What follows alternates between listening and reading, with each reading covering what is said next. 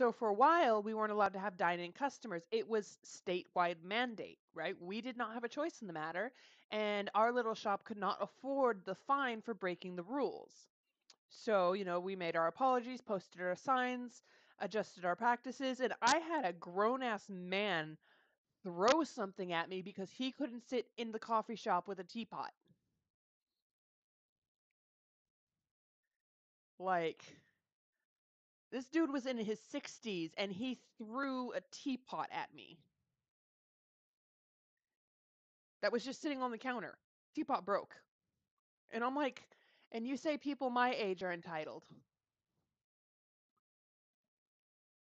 Most of the people my age were like, "Oh no, I understand.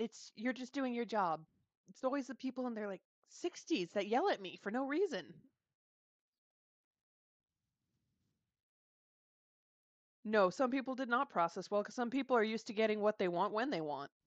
Grown people throwing temper tantrums looks funny. It does. And I'm just like, is today the day I get fired? Because, you are trying me.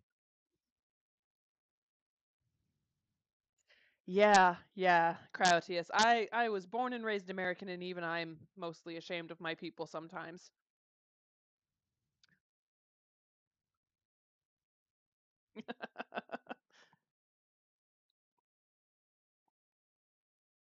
And I do have some friends that are like in their 60s or 70s. Yes, I have friends that are that old and they're really awesome, but they're usually really old happy little pagans that are like me that come over and they're like, "Oh my God, I love your spice cabinet." And then they bring over seeds or a fun crystal. And they're like, "I saw this mushroom and I thought of you." And I'm like, "Yeah, you're my people." But unfortunately, they're few and far between. Yeah, yeah, no. It's sad that I hear people talk shit about America and I'm just like, you're not wrong.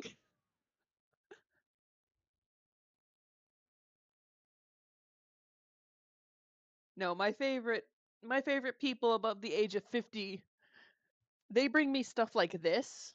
Like since I've worked in customer service, I get presents from my customers sometimes. And one of my customers brought me this thing and a top hat. This is an ostrich egg. It's hollow. It's been emptied out, but they brought me an ostrich egg and they were like, "You can pretend it's a dragon egg." And I was like, "Oh, I love it." So now it has its own little box it sits in and it has an iridescent cloth that it sits on. Because why not? Yeah, and a top hat. I got a top hat too. And I had another customer that brought me, let me see. You're eating your bennies, aren't you? They're gonna get cold. All right, hang on. There it is.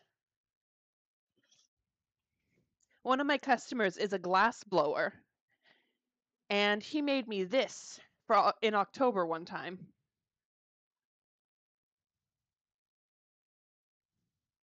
The glass pumpkin, and it's pink. Yeah, this was a customer's gift. This was a gift from a customer. This mug was a gift from a customer.